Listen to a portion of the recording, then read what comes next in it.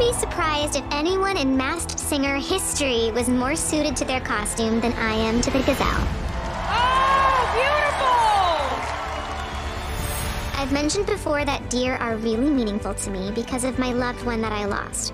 But what I didn't say is that I actually have a deer tattoo for that person, with flowers growing out of the antlers.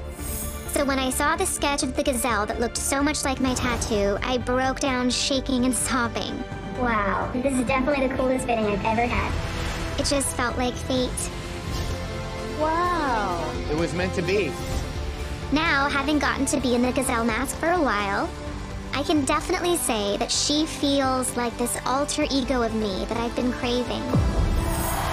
When I put her on, all my insecurities and fears are gone. He hit the bell! I was given a second chance to keep this mask on, and I'm not going to waste it.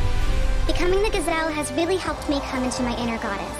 And while this may be our last night together, the power she's given me is a feeling I'll never forget.